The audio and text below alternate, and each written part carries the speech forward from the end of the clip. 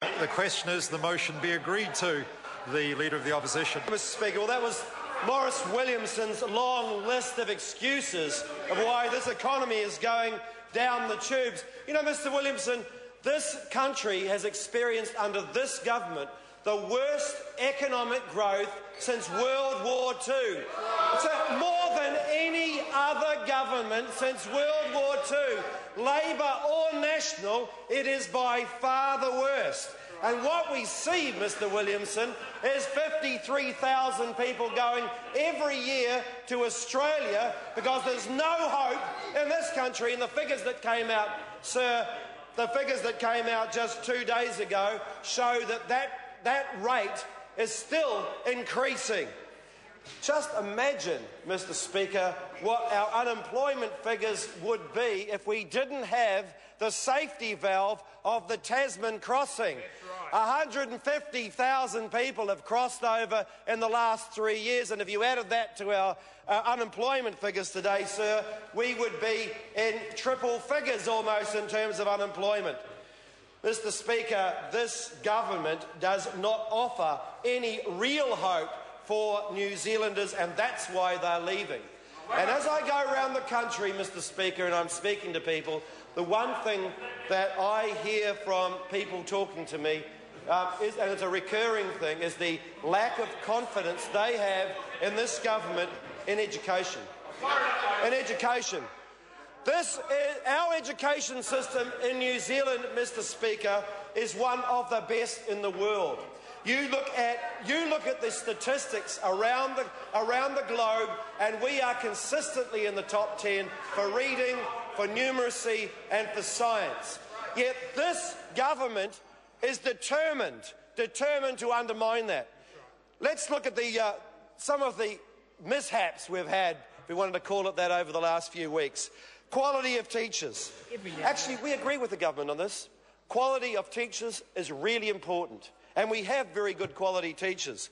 But you don't raise classroom sizes just to fund the quality of our teachers, to increase the quality of teachers.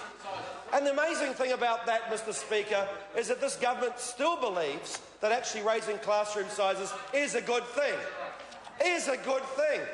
The reality of this is that they just felt they didn't sell it well enough. It's not the fact that the whole proposition is completely wrong, they just didn't sell it enough. They've stripped $60 million out of teacher support and in-service training. They've done that over the last 3 years. But we've still seen, Mr Speaker, no alternative proposals or any sort of policies put up to further their claim that what we need to do is increase the quality of teachers. Instead, what we've got is a series of ad hoc gimmicks around the area of education. And the latest is charter schools. After we've heard from this government about the quality of teachers, charter schools are going to be allowed to exist without ever getting teachers having qualifications. They don't actually need qualifications to be in charter schools. They don't need to have any training.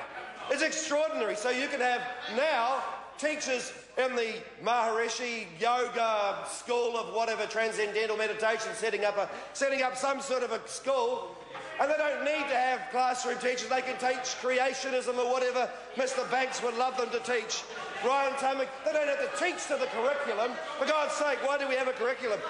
But what they can do is they can make a profit. They can take the taxpayers' money and make a profit out of it. Well, isn't that just great? A profit-making charter school that doesn't have to be absolutely accountable to anybody. And that's supposed to raise our education standards. Sir, the other day I went along to one of my local schools and I was speaking to the principal there. And the principal said to me, the number of children that come along to our school that have a English understanding, a comprehension age of a 3-year-old is overwhelming. Yet at year 6, when they leave that school, they all are up to speed of where they should be. And you know the interesting thing about that? The other interesting thing about that school, if you measured that school at year 4, it would be a failure under national standards. This is a school that is taking kids and taking them 8 years in the space of 6, and yet it's going to be branded as a failure. Those kids are going to be branded as failures. The teachers are going to be branded as failures, and yet it's a fantastic school in my electorate. Thank you, Mr. Speaker.